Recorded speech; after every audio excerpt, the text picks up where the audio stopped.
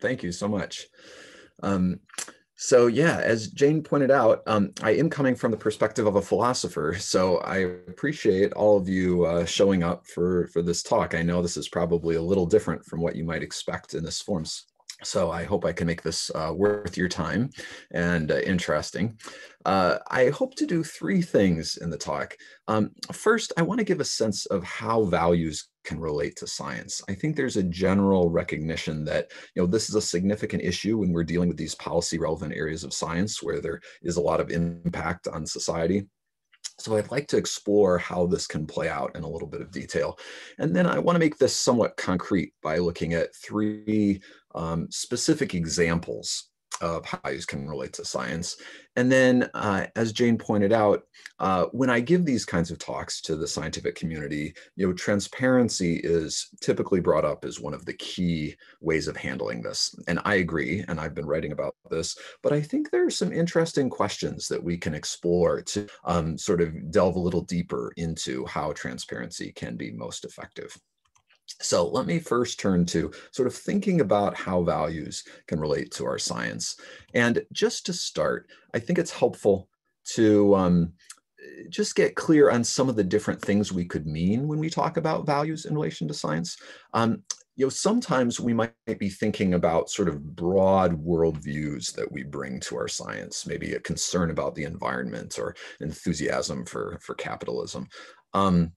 We might also be thinking about particular ethical principles that inform our science and policy, trying to minimize harm to people or trying to act in accordance with the precautionary principle.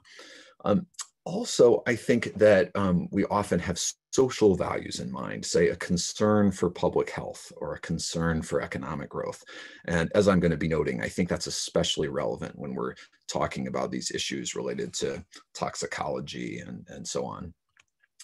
But then we could also think at a more personal level of the values that scientists bring to their work in terms of their career goals or preferred hypotheses that they're fond of or wanting to push forward.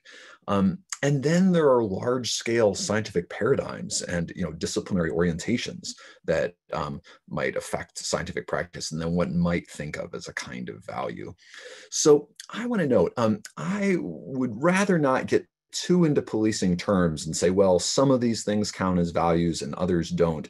We can talk more about this in the Q&A. But I'm just interested in how, if we take the range of these considerations here and suggest that they're relatively non-empirical compared to other factors, let's think about how this range of factors can relate to scientific practice. So with that in mind, this is kind of a central model that I find helpful for thinking of how these different values or relatively non-empirical considerations could affect practice. And so at the center, I point out that the scientists are having to make a range of judgments or unforced choices in science. So cases where the empirical evidence doesn't force their hand, it leaves room for judgment. So sometimes this may involve how inquiry is framed or the specific questions that get asked about a topic or the study designs that are used for exploring a particular question, how the phenomena in a particular domain are modeled, and of course, all the choices that go into interpreting the available evidence. And then standards of evidence, how much evidence is demanded in order to draw a conclusion. And then when information is communicated, what categories are used, what terminology, and so on. And so I think of values as sometimes, sort of motivating particular judgments, or they might not even be consciously motivating, but they could just unconsciously affect how scientists make these judgments. But then also these judgments end up affecting values. So obviously, when thinking about these issues of assessing potentially harmful chemicals, you may have ambiguous evidence. And if you interpret it one way and conclude that a chemical is harmful, that's going to be more protective of public health. That's going to support those values. If you interpret it another way and conclude that the chemical is not harmful, that's going to perhaps be more supportive of particular economic values. And so even if values aren't acting in a causal role, just when scientists are making these unforced choices, they clearly have consequences for values that we care about. So this is kind of the picture that I think might be fruitful for us to think about in the rest of my talk. Um, and I said that I wasn't going to police terms, but I did just want to clarify. Often when we discuss these issues, the language of biases comes up. And I would like to suggest you're welcome to challenge me in the Q&A, or we could explore this a little bit more. But I find it helpful to keep these as somewhat distinct, where I think values can act as biases. But when I think of a bias, I think of some standard and the idea that there's a systematic deviation from it. Whereas with values, we're talking about something that's desirable or worthy of pursuit, if we think about all those examples I gave on my previous slide. And so I think that while, as I said, values can act as biases, there are also lots of cases where they could influence how we frame an inquiry, or what questions we ask, or how we go about our modeling. And I'm not sure if those always count as clearly deviating from some standard. And so I think it's helpful to keep these somewhat distinct in our minds. Okay, so with that background, let me get a little bit more concrete and look at in scientific practice in some of these areas that you all may be working in, how we can think about these judgments that could be influenced by values or affect values. And I really like this paper published by Fern Wixon and Brian Wynn. They were reflecting on some debates in the European Union about testing of genetically modified crops. And they were pointing out all these judgments that go into the design of studies when you're doing toxicology. So you have to make judgments about what hypotheses to test, the test materials, the comparators, the endpoints of interest, the time frame, and so on, as I've put in bold here from this quotation. And what I would note at the end of their quotation, they note that these choices that I'm calling judgments affect the development of scientific knowledge, but they also affect the appraisal of theories for policy. And so the point there is the point I was making at the end of my figure, where depending on how you make these choices, this affects values that we care about, as I was saying before, perhaps causing you to conclude that something is harmful or not harmful based on these judgments. Another example that I think will be salient to a lot of you are these judgments in interpretation, where you have, say, regulatory guideline studies with particular results, and then you've got peer-reviewed academic studies with particular results, and sometimes they don't mesh, and one has to decide, how do you weigh these different kinds of studies? And this was particularly brought home to me about 10 years ago in discussions about BPA that most of you are probably very familiar with, where you had the regulatory guideline studies suggesting it might not be so much of a problem, and the academic studies suggesting it was. And of course, this led to the Clarity BPA study that we're going to get to hear from Professor Vandenberg in a little bit. And while I'm talking about Professor Vandenberg's work, I promise I didn't put a slide in here just because we get to hear from her in the next presentation. I've used this before, but I think she really nicely brings up some of the key judgments at play in debates about BPA. And one of them that I think is a really nice point is this question of what constitutes an adverse effect. So, this gets into the interpretation of these results.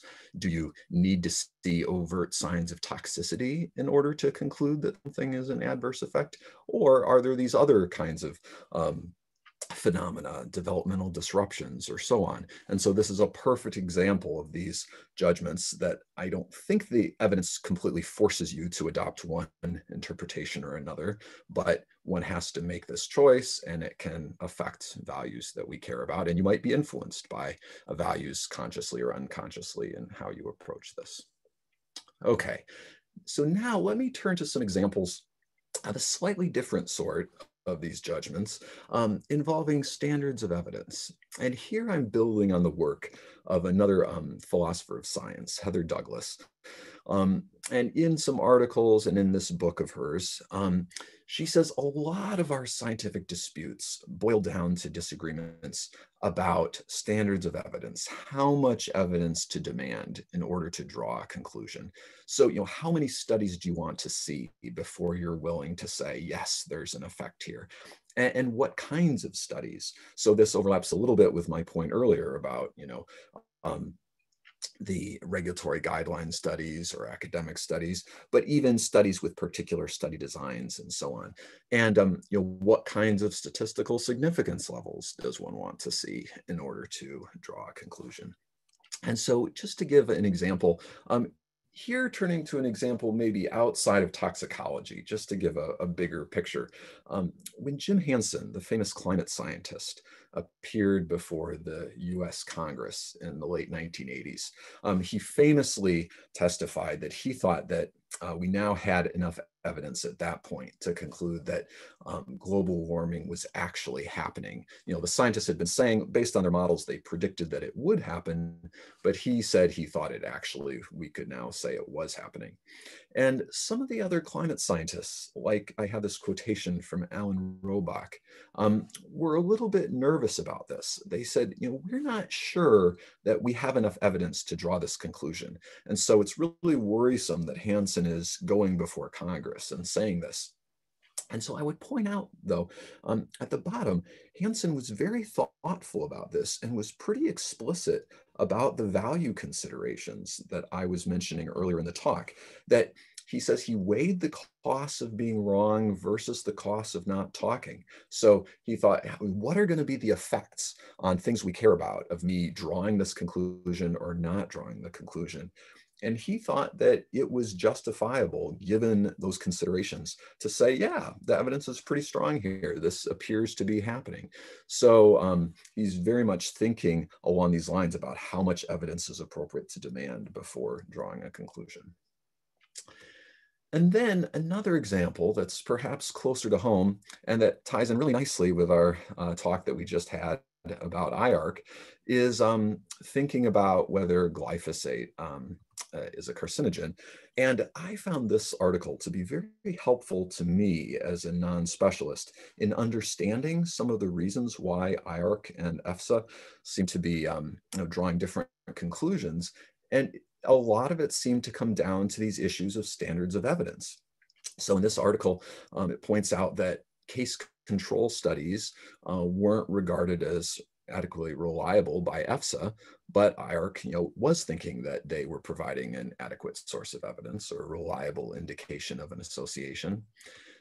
And in terms of statistical significance, EFSA thought that statistical significance was necessary in order to draw a conclusion, whereas IARC was concluding that if you saw a significant positive trend for some tumors, that was sufficient evidence.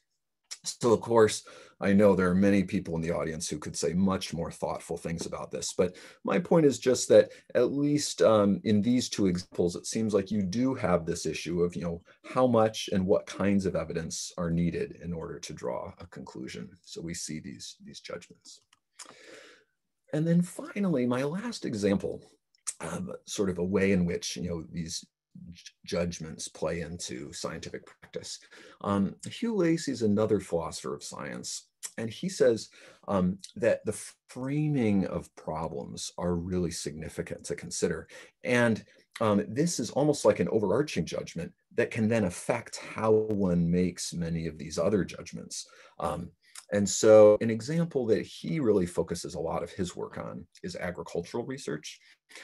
And he points out that, you might think in terms of, there are other questions that one might think about for framing research, but he sort of, highlights these two. He says a lot of research seems to be framed thinking about how can we develop crops that are going to have the greatest output. But he notes that you could ask a somewhat different kind of question, one that's posed by this ISTAD report, that it's meant to be a little bit like an IPCC kind of report for agriculture. And there they say, maybe we should be trying to use agriculture to reduce hunger and poverty, to improve rural livelihoods and to promote a kind of a rich conception of sustainable development. And Lacey's point is that depending on which question you use for framing your research, this may affect a lot of aspects of your work. It could encourage different study designs, perhaps different standards of evidence and different interpretations of ambiguous evidence. If you go back to the glyphosate example, you might think if you're focusing on getting the greatest output out of crops, you might be more sympathetic toward glyphosate and more likely to conclude it's not a problem than if you're focusing on rural livelihoods where you may not think it's as valuable or essential, that other approaches to agriculture might be more valuable. You might operate a little differently in response to ambiguous evidence. So we could talk more about these things, but let me turn then to the question of how do we respond to this? So say we acknowledge, yes, policy relevant science is permeated with these kinds of judgments where the evidence doesn't always force our hand. How can we act responsibly? And I've suggested, I published this book a few years ago, and I tried to explore a lot of these kinds of examples of values relating to science through these judgments. And I suggested three rules of thumb, if you will, for responding to this. One is, I think that those engaged in doing science can try to make choices that are as responsible as possible. They may want to consider, what are the social consequences of approaching these judgments one way or another, very much like Jim Hansen did in response to climate change. But I think we'd all acknowledge that there's a lot of disagreement about what the most responsible choices are. Some people would say, yeah, you've got to really focus on prioritizing public health. And others would say, yeah, but when you make particular judgments, you don't want to go too far. And so there can be these conflicts. And so a second approach is to have engagement among interested and affected parties to kind of negotiate the best ways of handling these judgments. And I know that's something that the Food Packaging Forum is trying to help accomplish. But even with that, there's still going to be some who disagree with how the conclusions of these kinds of efforts. And so that's where transparency becomes really important so that we can be clear about what are the judgments being made and why, and so on. And so just to be clear about how this transparency can help, this is probably obvious, but it lets others make their own decisions about how to respond to these value-laden judgments. You might decide, based on how these judgments were made, this scientific research really isn't going to serve my interests because I would have wanted to approach these judgments differently. You might say, this work can be useful for some purposes. It's good enough for some things, but it's not going to be useful for other purposes because of the judgments that were made. And another really valuable aspect of transparency, of course, is that in some cases, you might be able to reinterpret the science. You might be able to, if you have access to the underlying data, you can analyze it differently in, alternative ways. Of course, sometimes if the judgments have affected how the study was designed, it may have been designed in a way that it's not going to serve your purposes. So that's why I note that, this depends. And I do want to anticipate a potential objection. Somebody might say, is this turning into kind of a free-for-all where we all just interpret the science based on our own preferred values and anything goes? And that's not what I'm saying here. I would note that I'm focusing on these unforced choices, these cases where the evidence leaves ambiguity. So if somebody said, I really want to draw the conclusion that the Earth is flat, I think one would have to point out to them that there just aren't plausible judgments that could be made to draw that conclusion, that based on the available data, you just would have to torture it in order to draw the conclusion that the Earth is flat. So I'm, again, focusing on these choices where there is this ambiguity. But I would note, I think some of the most significant debates and conflicts arise when people can't decide whether the evidence is actually ambiguous or whether it's pretty straightforward. So the cases where the conflicts are dramatic is when one side says, really, It's not appropriate to interpret the evidence in another way. And the other side says, well, we think there is actually ambiguity here. So that becomes a significant issue. So what I'd like to do in the final part of my talk as a philosopher is to get us thinking a little bit more about the complexity of trying to be transparent, if that is, our goal.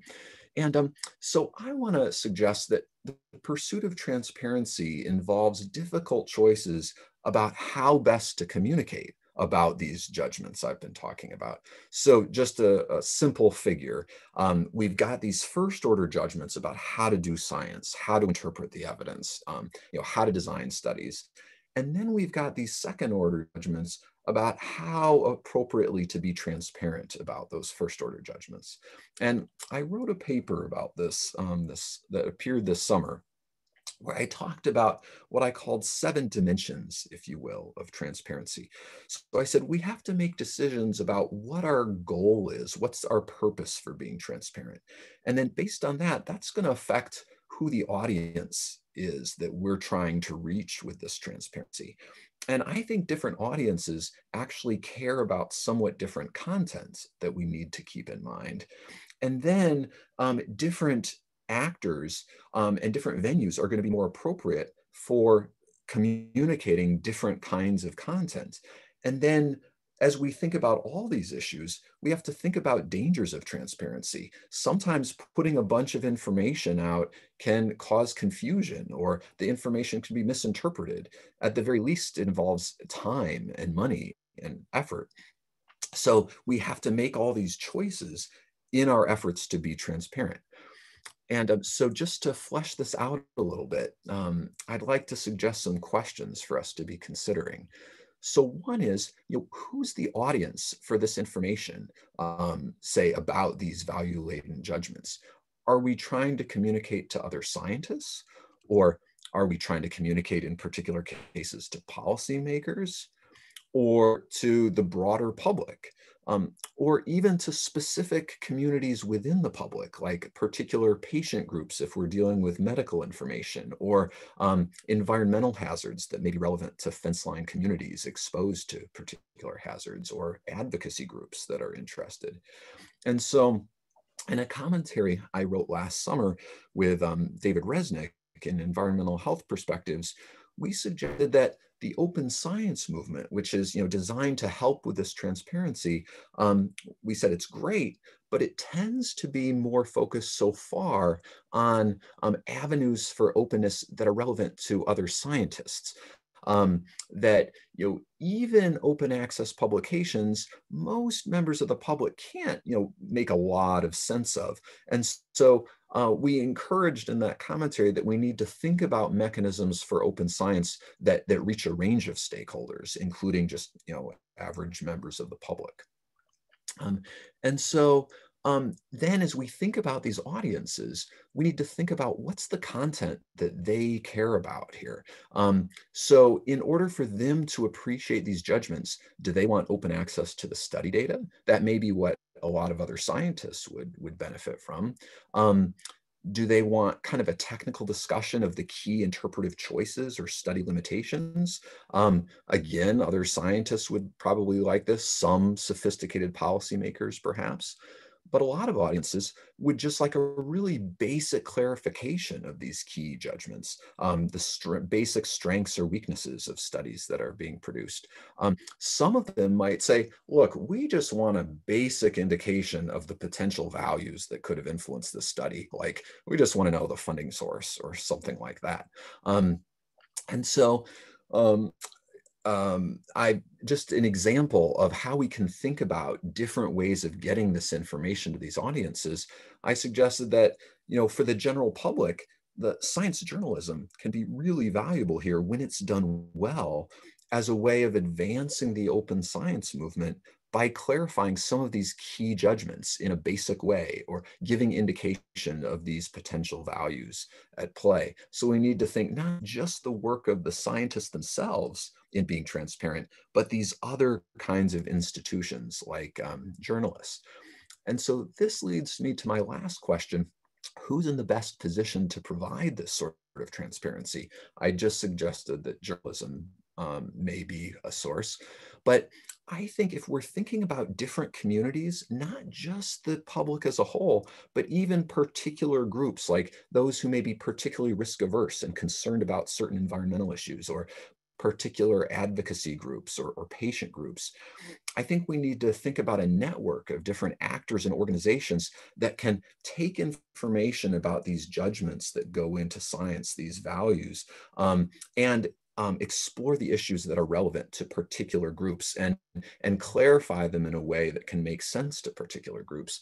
And so I actually, as I was working on this, I thought this is really connects well with the work of the Food Packaging Forum, because I take this that this is a large part of what this organization is trying to do.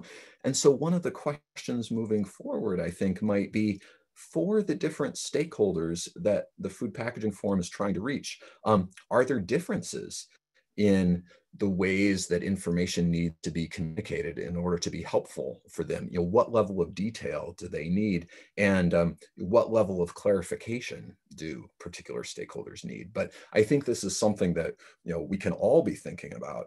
Those of you in your scientific work, what are the best avenues for clarifying these issues for different stakeholder communities? So I think I'll stop there.